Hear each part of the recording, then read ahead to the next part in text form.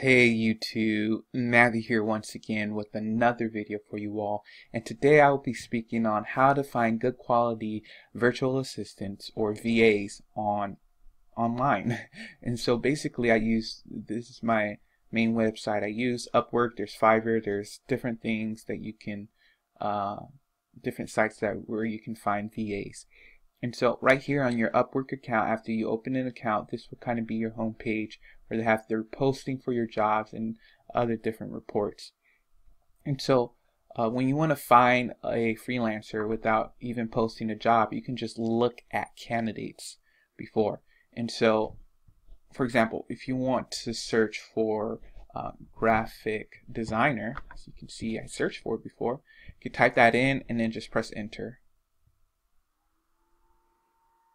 And now Upwork is just populating different graphic designers that will probably match your style.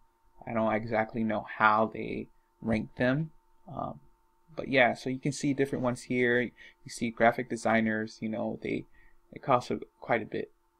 So for example, when I'm looking at different profiles, I look at, you know, their per hour, how much they earn, their success rate is very important, and kind of which country they're from.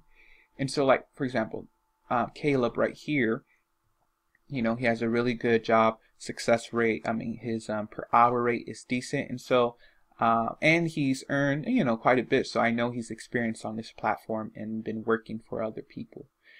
So I'll just click his profile right here, and as this is loading up, you see right here they have a short bio description right here showing his strengths and different jobs. And so what I like to do is, you see right here, I like to look at the reviews. He has mostly 5 stars. He does a fantastic job, very skilled, knowledgeable. You have his portfolio with different designs that he made. And yeah, his skills and his tests, you know. And his employment history if you want to learn more about that. But what I like to do is when I look at their profile, I like to go straight to all work history. And this shows me, number one, how many jobs are in progress. Now, I don't want to hire somebody that's so busy that has so much jobs. And so I look at that. And then number two, I just look at how much they're paying him. So with Upwork, you can always negotiate prices with the virtual assistants. And so even though he's advertising $46 an hour, you can see that he just got hired for $35 this month per hour. And so you can always negotiate per hour rate or just pay them a fixed rate, you know, for a specific job. So if you want them to design a website, you can be like, okay, I'll pay you $1,000 to design this website. Or if they're designing multiple product photos, okay, I'll pay you this per hour. And so always negotiate. And so I do not like to hire people with so many jobs, and I think this person might be a little bit busy, but always look at that. And so I'm just going to exit out of the profile, you know, just to look at other profiles. But if you have a job posting, you can say invite to job or hire or more, or just save this person for later.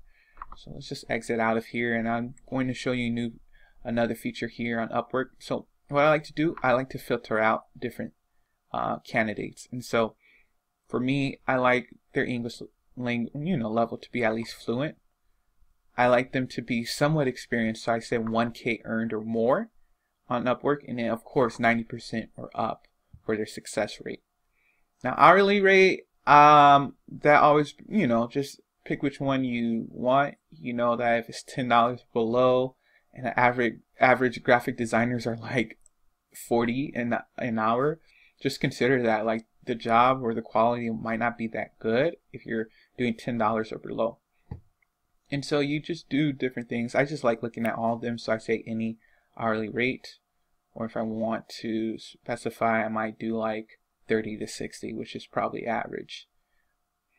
And then yeah, when were they last working, within the past 2 months, within the past 2 weeks. And so different things like that.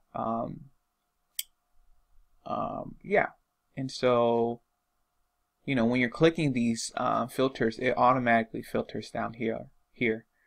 And so, yeah. So for example, this person from Venezuela, 16 an hour, which is pretty good, 100% job success rate and earned 8K. So she's doing extremely well, and for not, for a pretty decent price. And so you can just look at her, her bio.